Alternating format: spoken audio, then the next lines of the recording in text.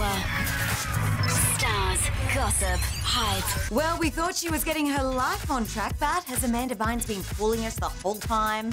It turns out that her parents don't even know what's going on or even where she is. They have since spoken out about Amanda's DUI earlier this week, saying they found out from the press and they haven't had any contact with her. We hope she gets back on track soon. Plus, Anne Hathaway once struggled to deal with her fame. Let's face it, none of us can really relate to Hollywood superstars, and Anne has now revealed that the beginning of her career really stressed her out. Apparently, it took the actress a really long time to be comfortable with who she is. Also, Jennifer Love Hewitt once sent Matt Damon a bed.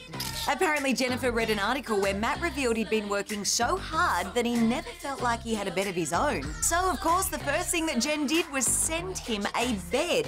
Why didn't Brad Pitt and Ben Affleck attend their best friend's wedding? Get Scoopla on your mobile at scoopla.com.